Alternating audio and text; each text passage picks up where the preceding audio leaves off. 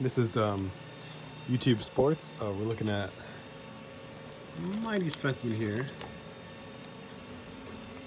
It's got some nice ribbing. I'd say it makes a pretty good bottom. A little hard. Probably standard height. That's important. If it's a little thin, then it's no good. Trying to find a thinner one. This one's like made of paper, basically. A bit short too. Tops are a bit weird as well. This is probably one of the worst we've looked at in a long time. For many reasons. This is a can.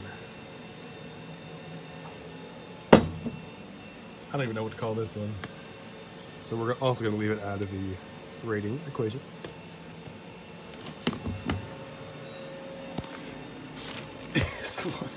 This one is nuts. It is way too big.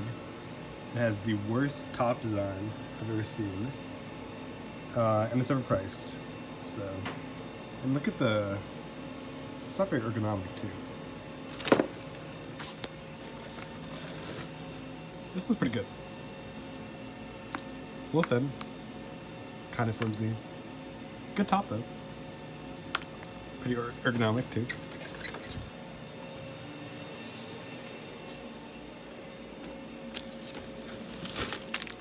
Great.